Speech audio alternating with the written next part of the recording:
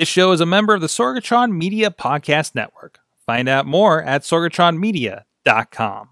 This show is brought to you by IndyWrestling.us. Check out IWC, RWA, and more. And listeners like you, support this show at patreon.com/Wrestling Mayhem Show.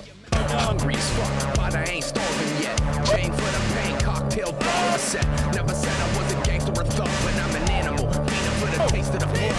Hey guys, it is the Indy Mayhem Show. I'm Mike Sorg at Sorgatron on the Twitter here in the Sorgatron Media Studios in Pittsburgh, Pennsylvania. This is a show where we'll talk to people in and around professional wrestling, indie wrestling, independent professional wrestling. That's the proper term.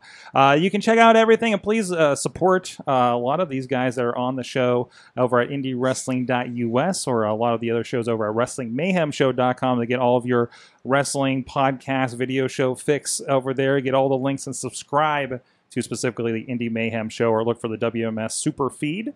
Please also please rate and like and whatever the function is on wherever you're watching or listening to this show. That helps us get in front of more people. And please share the show if you like the conversations we're having here.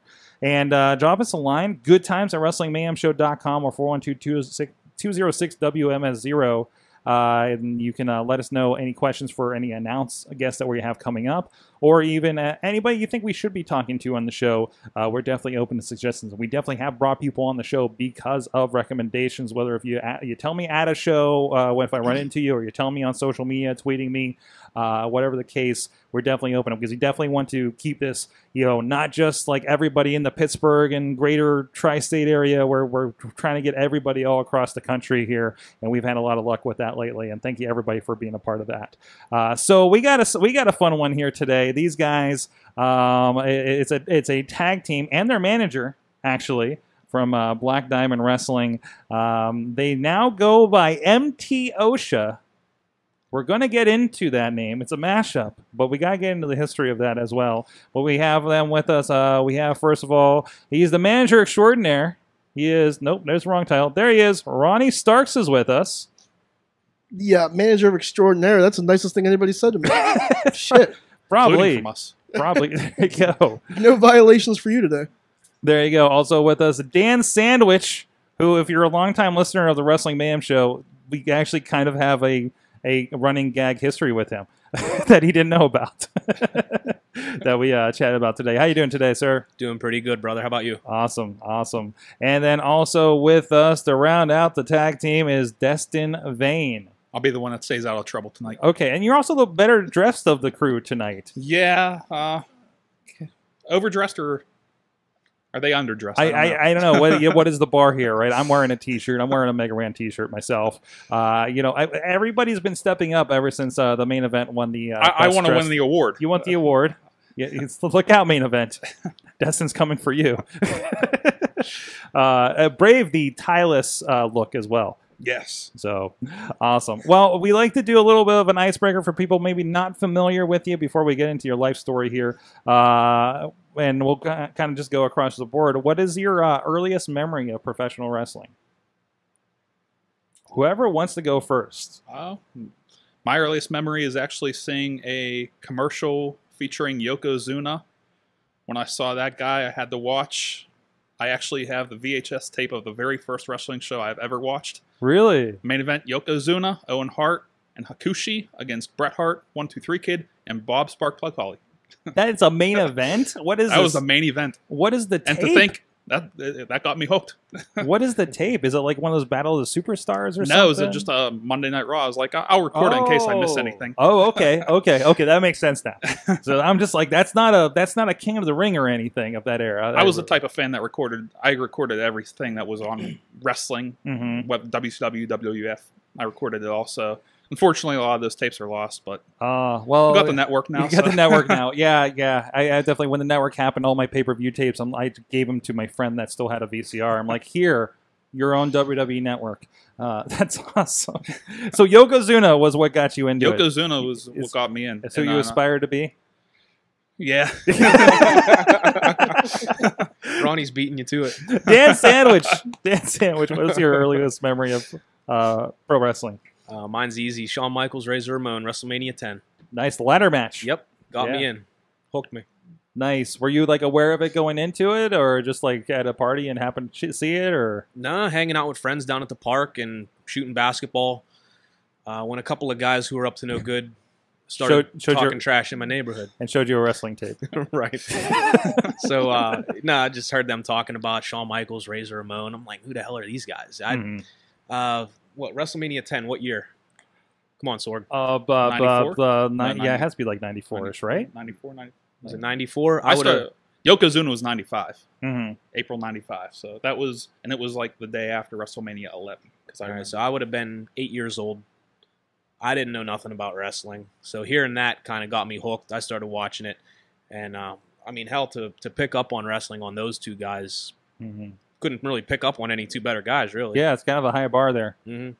And it's definitely the workhorse era, right? Right. With those guys. That's awesome. What about you, Ronnie?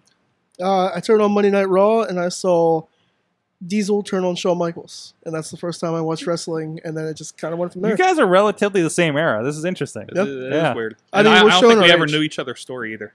No, this is the bonding experience for this tag team right here, for this faction here. We're more into those rules and violations. Yeah, exactly. What's wrestling? Exactly. So you guys watched that. Obviously, got into it, became fans. Like, what was the point where you guys individually decided this is a thing I want to get into in one shape or form? Are we all going to have the same answer? Yeah. Shawn Michaels versus Bret Hart, WrestleMania. When we decided to get into it, Yeah.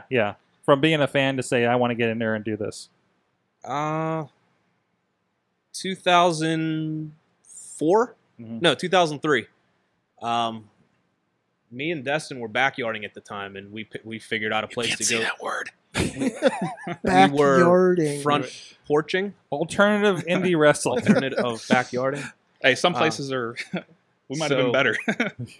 No, once I figured out that there were actually schools to get into and do it other than down at the park. And to be fair, that's an era where the backyard wrestling tapes and video game were around. So I mean, Yeah. that was Yeah. pretty prominent. Yeah, at backyard the time. wrestling was hot in the early 2000s, Yeah.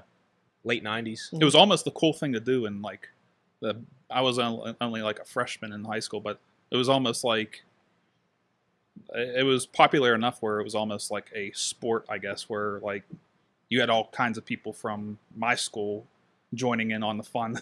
Mm. And we never like used barbed wire or anything crazy like that. We just threw each other around. So We dangerous, were very but watered not, down. Yeah, Yeah. There's a difference for sure. Like the guys that had the trampoline or the guys that just had like.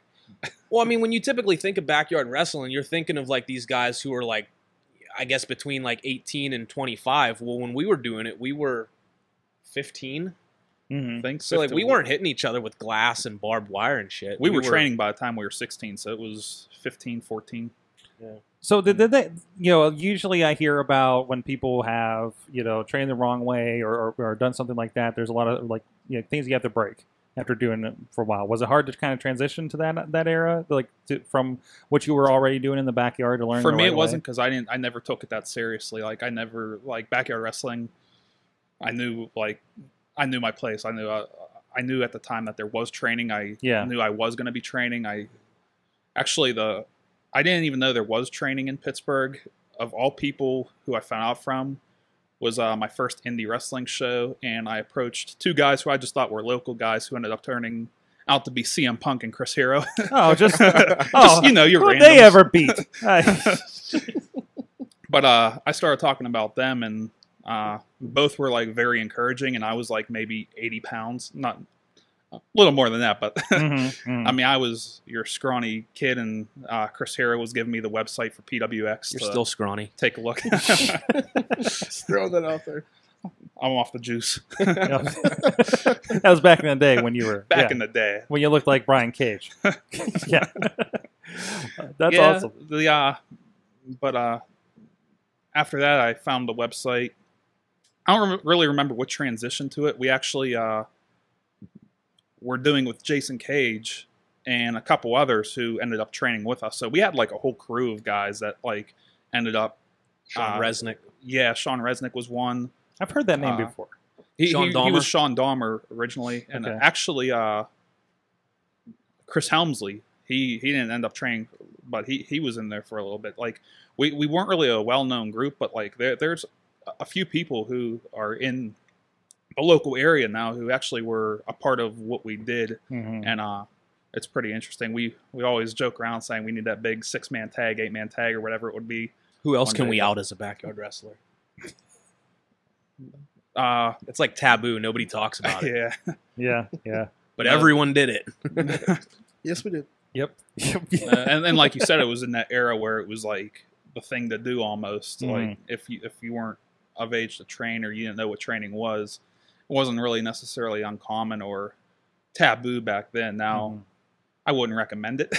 No, absolutely not. Other than just kind of a fun activity. Besides, everybody can be a professional wrestler nowadays anyway. So that is true. The bar has been lowered, but hopefully everybody has like a little bit of training, right? Oh yeah. I mean, and it was hopefully. I think Dan and I actually, a lot of people always say like our class was like one of the last classes to really. I'm not putting any other classes down, but it was one of those last classes to really be like get that old school. We're in that sportatorium where freezing cold nights, smoking hot summers, and I think I don't put down any training now. A lot of people say like they got it easy now. If you're getting in that ring, you don't have it easy. Whether you're doing blow up drills or not, you're beating yourself up, and I don't think you should be taking that away from anybody. Awesome. What about you, Ronnie? I came from. You ever hear of the CWF? I've heard of the CWF. Bill Hughes and all that. Yeah, Bill Hughes. Yeah, I was trained by Bill Hughes, Beast, and you motherfucker. And Terry Sniper. Okay. I was trained by those guys. I started in 2008 was when I started training. Debuted in 2010. I reffed mostly for a couple years and managed now. Which they would always give me shit saying, yeah, Ronnie the referee, I thought he was fucking retired. And then I do a ref spot and he just rolls his eyes at me. But other than that, man, I love doing this stuff. Despite what you hear about me, I love doing this stuff. That's awesome. So you guys obviously been at it for a while. I've seen the MTO team, which again we talked about. You have a lot of fun with the sandwich name, right? Of course. Yeah. And if you're not familiar, it's does it stand for made to order? Made to order, yes. Yeah. So I took a spin off of the NWO, just like everyone else. Of course, because indie wrestling. But why not? It's a logo that the fans can relate to, so why not? It's hard enough to sell a T-shirt as it is. Put a logo on there that someone's familiar with, make it your own. They actually sell a little bit better. So don't knock me for it. That's right. I was actually one of the critics when he first started doing it, but then when I started seeing his shirts, I was like, why not? I sell koozies too. They're on sale at live events for $5 a piece. And it says keeping it kayfabe on the back. It's awesome. You also sell stuffed bricks. Tell them about that. No, the bricks actually sold out. Wait, what do you... So, over my 14-year career of indie wrestling, I've realized that if you're selling merchandise at a table and it has your name on it, there's a fat chance you're going to sell it. You sell shit that people want to buy that's stupid, foam bricks, noisemakers, hell, rubber duckies. Put a mustache on a rubber duck. It'll sell faster than an MTO T-shirt. If you look at a Beastman gimmick table, that's what to sell. Beastman sells rocks. What? And signs them. Legit sells rocks. He sold a brick for $10. I think I was there. Didn't they auction off a brick at Fight Society one time? Was right. Yeah. We made $10 off of a red brick. That you probably found out back. Exactly. Right. Yeah, because there's a lot of bricks laying around behind that building, I believe. So your advice to merchandising is sell stuff that people want to buy. Don't put yourself over. There you go. That's actually really good and in line with the conversation I was just having last night with somebody. So you went from that to Destin. I don't know as much about your career. I started off. I'll pull the curtain back a little bit. I started off the beginning of my career under a mask as Eisendrock, and it was honestly there wasn't any masked guys. Good friends with Bobby Williams, referee. he was doing the Mantis gimmick at the time, and we kind of like broke in. We didn't necessarily have the same training class, but we broke in together. We're both smaller guys, so we teamed together, and Devil Budokan kind of took us under his wing, and so I wore the mask shortly after the Eisendrache name, which I honestly don't remember how that came about, but it was like the German. It was like the German luchador who spoke English. So, But I feel who was the redneck cowboy that just popped into my head in WWE? The redneck cowboy. I don't know. No, the Asian cowboy. Oh, Jimmy. Jimmy Wang Yang. Wang Yang. Yeah. He has a party bus in Cincinnati now. Jimmy Wang Yang's party bus. Oh, Eisendrache was even more confusing than that. Oh, and I still get like to this day, like I still have a handful of people that just call me Eisendrache. But after that, I went with the name Apollyon, which that is that is a name I've heard. Yeah. And that was I got the Apollyon name because that was a character out of the Bible, like the King of Demons. So when I was with Devil Budokan, Mantis, Jake Garrett, that group, it kind of fit in more. And pretty much as soon as I got that name, the stable broke up. So, but I kept that gimmick, and then shortly after that, I started teaming with Sean Dahmer with the Straight Jacket Mafia, and that's when I didn't really know anything about like working a match or psychology. Maybe I still don't. I don't know. But that's when I actually kind of like got it. Like being in a tag team, I still recommend a lot of the younger guys coming up in wrestling get involved in a tag team on both sides, good guy, bad guy, heel babyface, because it just you understand psychology a lot when you're seeing that babyface work for that comeback, the hot tag, everything. It's a very simplified way of understanding how to build a wrestling match, and we didn't really do a whole lot. We had some fancy moves, but we were over everywhere we went, and it was like we were more over than we should have been, I guess, because we weren't necessarily the most talented team. But I mean, something we were doing was right. Awesome. So from that, tell me a little bit more about mtOSHA. Again, obviously a takeoff of MTO. Is when I saw you guys last month, was that the first time this mtOSHA thing started? Yeah, one show. Right? Explain kind of the situation with mtOSHA. So the whole thing started off with just being the MTO. That was like my kind of personal catchphrase, I guess. But I don't know. These goofballs started doing tag team stuff with me, so it just kind of became like our tag team name. I don't know. We did MTO for a little while, comedy stuff, off and on comedy stuff. I don't know. Do you know the story of how mtOSHA started? Yeah, we were actually at LA Fitness, and yes, we go to the gym. Where all good ideas start, right? Can't you tell I can go to the gym? Ronnie goes to the gym too. I've been missing a few days lately. But Free pizza at Planet Fitness on Tuesdays. It's a trap. That's actually I don't remember what got us into the conversation, but we're always discussing. We were doing the seatbelt. Yeah. But we're always discussing just like how there's a lack of characters. There's a lack of like everybody wants to be the wrestler's wrestler, have those 5-star matches with Dave Meltzer, and competitor MMA kind of thing. Yeah, right? yeah, exactly. It's almost like to the point where it's starting to overwhelm your typical indie show because you're getting so much of the same style. And I've always been a character guy. Like, I don't know anybody who's ever tuned into wrestling and stopped and be like, "Oh, I got to watch this. He has a good headlock locked in right now."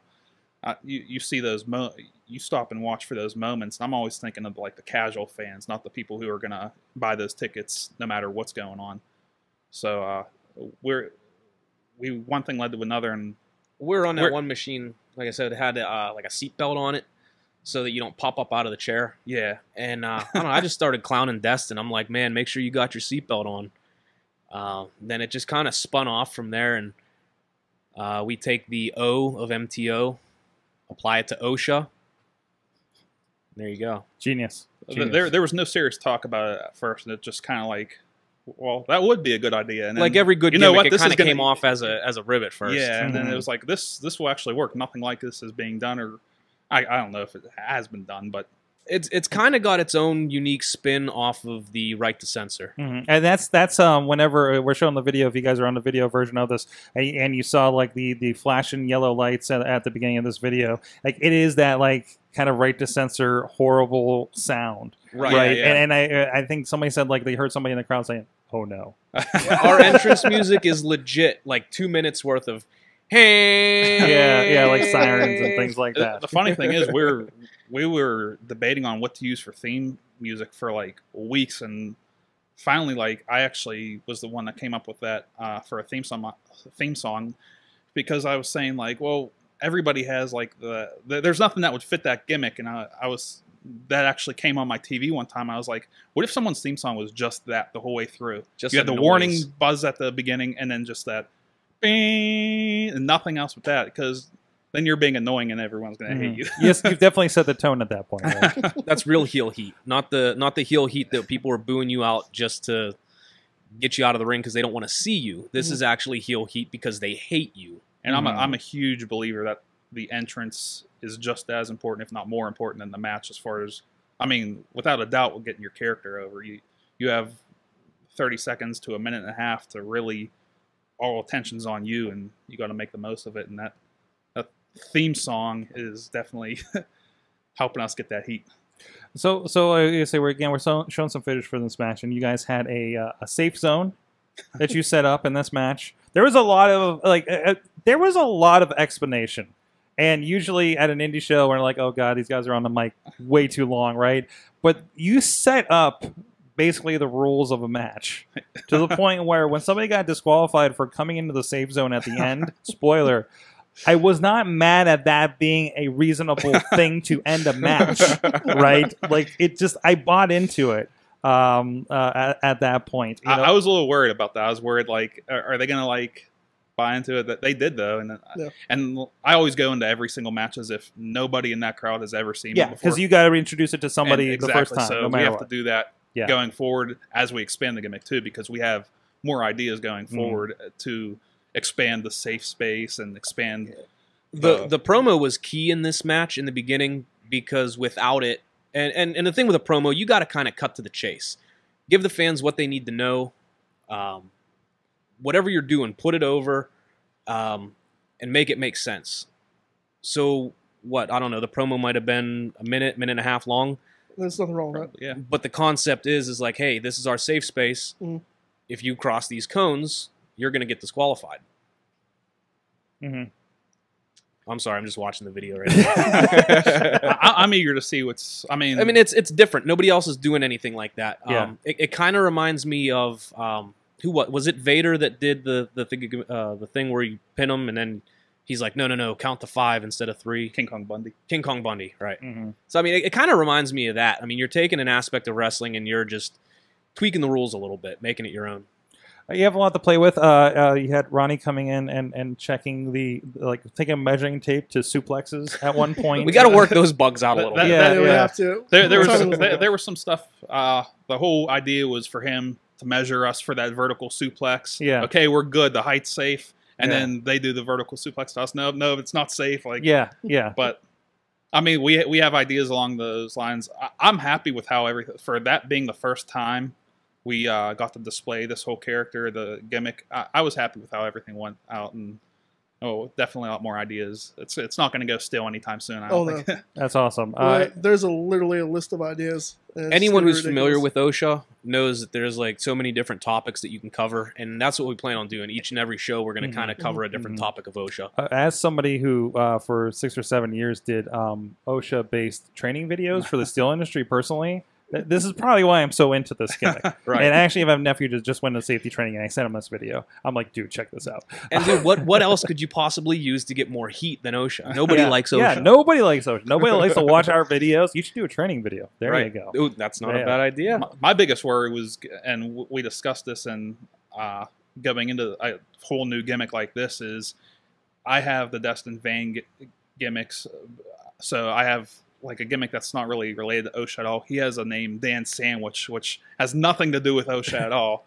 And I always joke with him, like, he's been Dan Sandwich for 14 years and hasn't had to carry a sandwich to the ring in 12. So. Right. I was worried, like, okay, the mtOSHA thing, but the members are called Dan Sandwich, Destin Vaine, Ronnie Starks, I guess, would fit in. But I think there's enough of that core fan base that know who we are, where the new fans can kind of be like, okay, get the history behind us.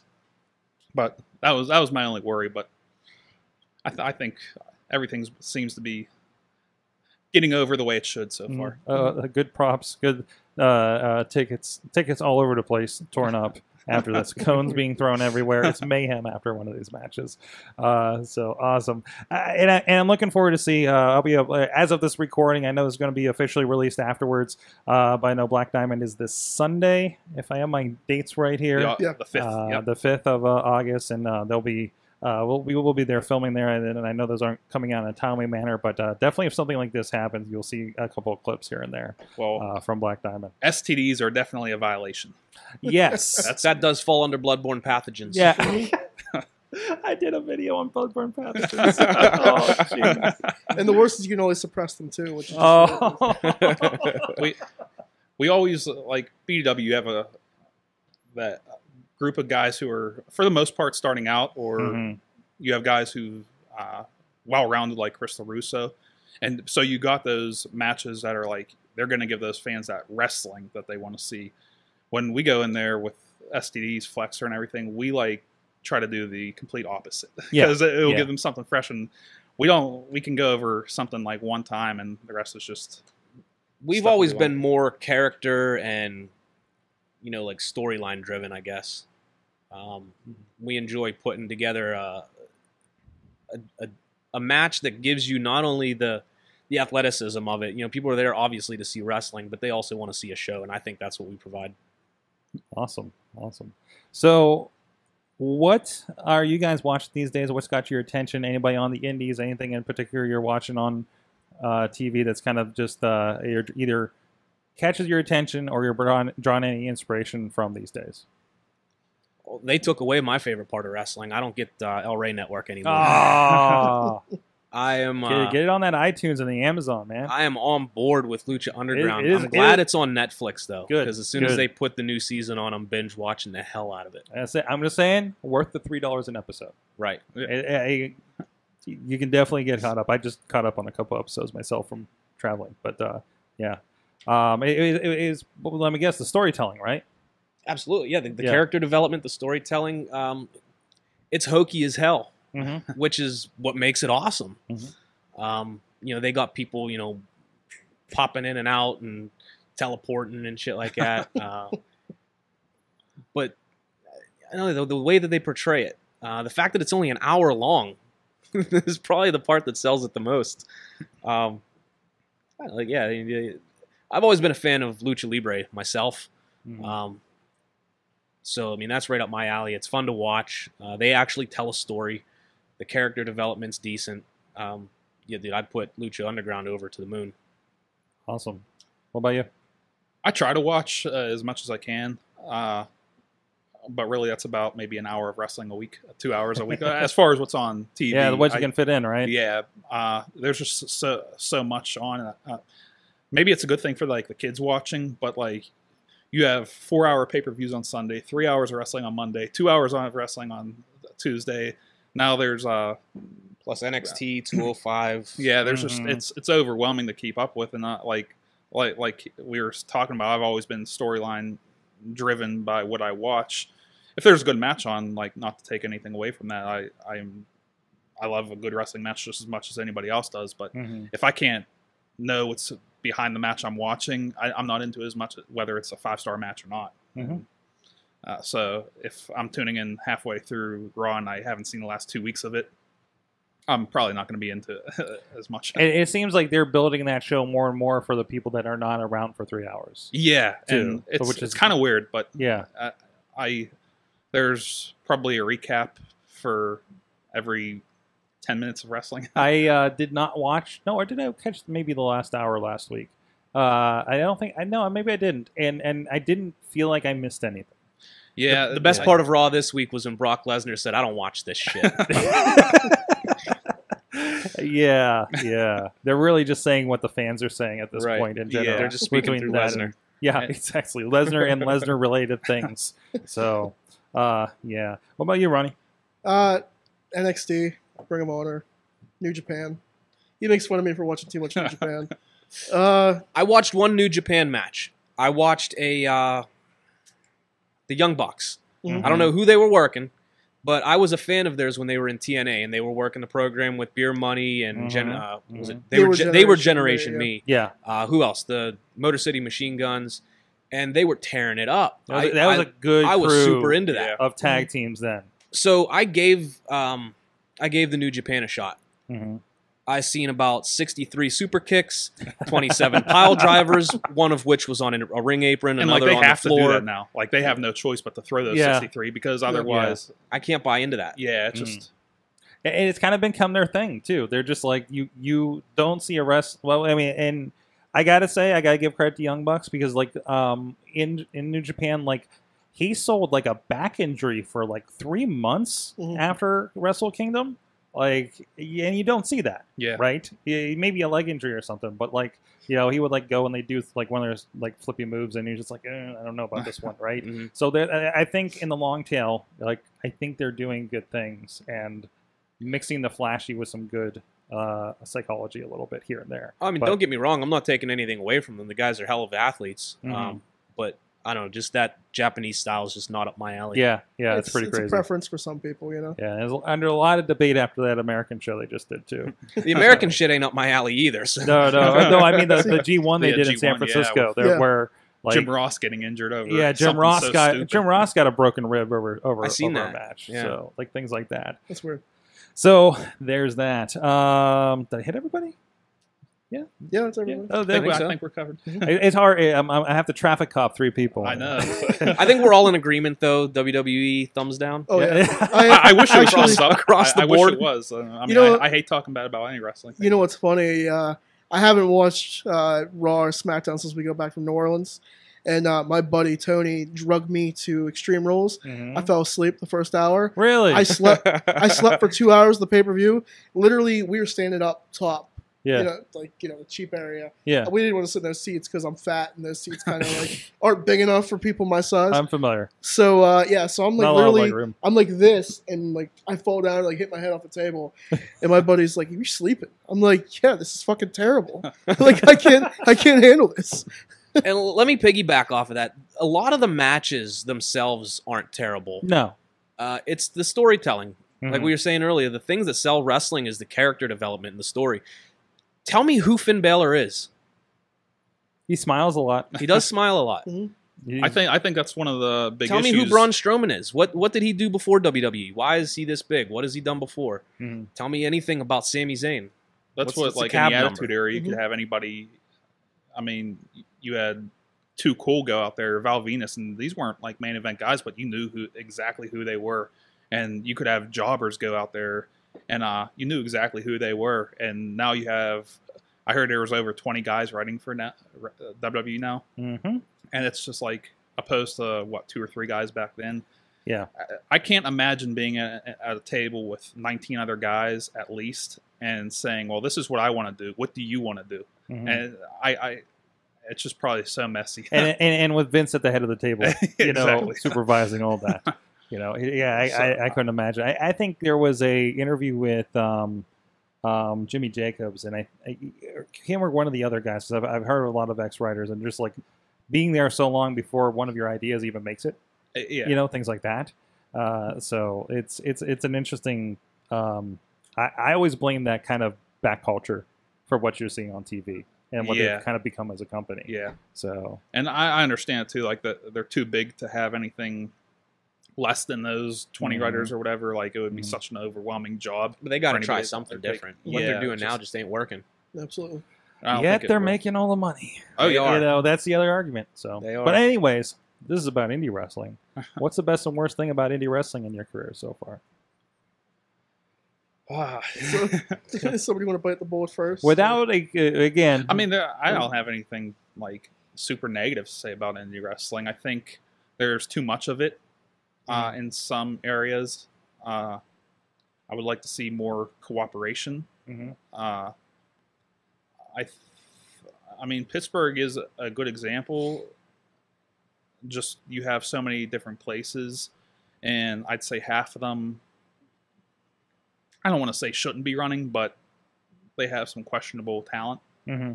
And if you took the best of what Pittsburgh had to offer and you just traded them around, you can't go wrong. Like you have fresh talent all the time on one show. You have new stories to work with, and I just think I think that's where the ball is being dropped, because you have so many good guys now. I mean, the new guys coming up now are probably the best batch of new talent we've had since I've been here. I mean, I know when I first started out, you had like that very good core group of like Destin Vaine, Chris Taylor, CJ Sensation, and then it kind of like phased out, and you never really had that group of talent. Like, I mean, with mine, you had like Gory, DJZ, and Facade coming, but right now it just seems like there's so many guys that like they have like the little things to work out still, but like for how long they've been doing it, I mean, they're putting on a hell of a show. And it seems like more of those characters coming out too. Yeah, like definitely. they're more diverse. Yeah, it seems too. So, what about you, Sandwich? The good and the bad. So anybody who knows me from, I guess, late 2000s, like, so I'm guessing 2007-ish, 2006, 2007, the PWX script. Are you aware of that? I'm not aware of this. What is the... I think the concept came from Justin Idol. Sorry, brother. I'm going to have to bury you for this. Oh, one cool cat. So the concept of it was I carried this book around. It said PWX script on the front of it. And inside this binder was all the matches. Who's the winner? Who's the loser? Promos. What's happening? What's not happening? All this shit. I even remember having a match with Blue Dragon where I won. And then I got up and had to act surprised that this wasn't in the script. I was supposed to lose. Now, only being in the business for I don't even think you're in a year yet. Oh yeah, I think I'm post dating myself. This had to have been 2005. So this was before. I think I was only in for like 1 year. Were you even Dan Sandwich yet? I was not Dan Sandwich yet. This is Platinum post Stan Dan Miles. Sandwich. And Dan Sandwich started in December of 2005. So this is early to mid 2005. I wasn't even in a year yet doing the script gimmick. And just kind of being at the point in my career where, like, hey, this is an opportunity for me. It's something. It's a storyline. Roll with it. And God, I wish I didn't. It was horrible. So it's just like this kind of super meta thing, huh? There was It didn't people work at all. that I would hear stories where like there was people that legit had heat with him for doing that. Yeah, gimmick, dude, I caught a lot of heat for that shit. because it was like completely breaking what your license plate says. But yeah, and I was just like, I don't know. One thing I always have said, Dan Sandwich has probably out of everybody in the area, and I'm not just saying this because I'm his friend, but he catches a lot of heat for stuff that like the story was either twisted or like they don't know any of the facts at all. But I mean that's your diva wrestling locker room, and stuff gets twisted all the time, and It happens. Yeah. Did we get your good and your bad? My good, I guess I'd say like working Black Diamond shows, man. The fact that they do so many unique things, like what other wrestling company on the indies does buried alive matches? Yeah, and a very functional one too. Right. Yeah. And having been able to take part in one myself was fucking awesome. There's my one F-bomb for the show. Other matches, like they gave me the opportunity to do a brown bag on a pole match. What? Each corner has a pole. On the Okay. top of the pole is a brown bag. Weapon inside the bag. Okay. You pull it down, you can use it. Kind of like the mystery box match from WCW back in the day. Yeah. So yeah, I mean, the things that Rick Diamond does with Black Diamond, for everything from the stage, the lighting. I mean, the guy puts on a hell of a show. you had that from ultimate top to eye bottom. match. the Ultimate Eye, where Right. DJZ. I mean, back in that was in 2006. It was right when the The first Ultimate ever X Diamond match. Division Championship match. Two Rick- towers and a line across the top. Belts hanging in the middle, so you got to climb across the line, grab the belt. And he called it an Ultimate Eye match? I called it that. Oh, It was just It wasn't an Ultimate X. Oh, I see. Okay, because we only have one side. Gotcha. but you had guys in there that pulled it off, like Dan, That was Gory. me, Gory, Shima, and Jason Cage. Yeah. Wow. That's awesome.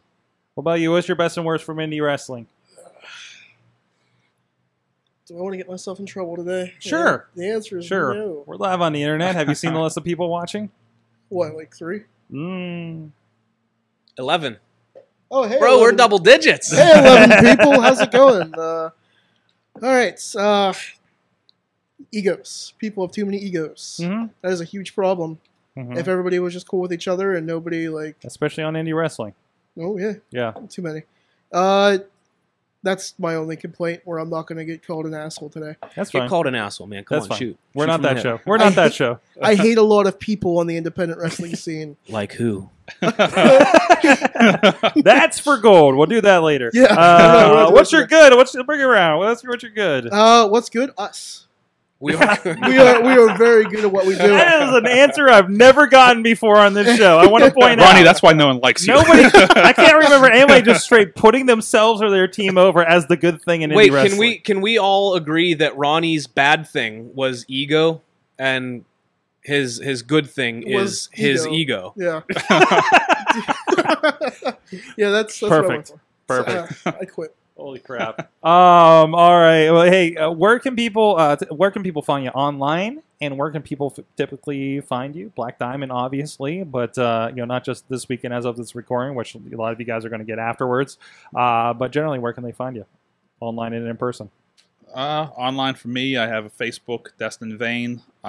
Twitter, I And then really need to start. Destin, not Dustin or anything. Destin like with a D-E. I've been then there's trying not to say it wrong this entire time. There's a E at the end of Vain, too. A lot of people spell it V-A-I-N. Mm-hmm. But Twitter handle is at Destin Vaine, which I really should start using more. And then as far as where I am right now, it's primarily Black Diamond Wrestling and Fight Society. I'm looking for a while. I wasn't really able to do much more, but I'm in a spot now where I have that opportunity and availability. So probably within the next few months, I'm going to try and branch out a little bit more, get some opportunities going into next year. Awesome. Dan Sandwich? I'm on Twitter at mtOSandwich. That's sandwich with one H, in case you don't know how to spell it. That H is at the end. Sandwich. At mtOSandwich on Twitter. You can also add my Dan Sandwich page on Facebook. Don't add my shoot page because I will deny you. I don't add any fans on there because I'm keeping it kayfabe. You can see me at Black Diamond Wrestling once a month. You can see me at Fight Society once a month, where I'm laying the cornerstones to the Fight Society Foundation, laying bricks to asses. And selling them after the match. And selling for them $10. Yeah. Anybody else that wants to pick up Dan Sandwich on a card, holla at your boy. There you go. Ronnie Starks, where are you? You can follow me on Twitter at Starks Wrestling. You can find me on Facebook, Ronnie Starks. It's just a picture of us three looking silly, as usual. I'm working at Black Diamond Wrestling, and I am at Quaker City Wrestling out in Ohio. And you work at Quaker Steak and Lube, right? And Quaker Steak and Lube, yes. Come by Wings every Wednesday. Is it still every Wednesday? It's Wednesday. Every Wednesday, half wing night. Yeah. Oh, and if anybody else still buys collar elbow shirts at full price, don't forget to use code MTO at checkout for 10% off your collar and elbow order. That's code MTO at checkout for 10% off. There you go. There you go. Well, thank you so much. It was a blast having you guys on here. It's a pretty full chat room as well. Thank you, everybody, coming out and saying hi in there, including, again, Rick Diamond hanging out, seeing what you guys are doing at the belts here, it seems. Carrie, Nicholas, who else is in here? Samantha. Some guy named Zoltan and Bradley out there as well. Oh, We wait, hate you, show that Bradley. off a little bit. Show that off a little bit. There's the belts. Thank you so much. Check these guys out. You can check out a little bit of them in action. And I think we have a couple other things, at least with Dan Sandwich over at IndieWrestling.us in the back catalog with IWC and RWA, and who knows where else. I think you've popped up in your 14 years. Holy crap. I don't know, man. I worked Code Red Wrestling, so I get booked at as Black Diamond in Fight Society. There's that. There's that. Blackball. Yes. So go check them out. Support these guys. Support indie wrestling. Support Black Diamond Wrestling. And we'll see you guys next time.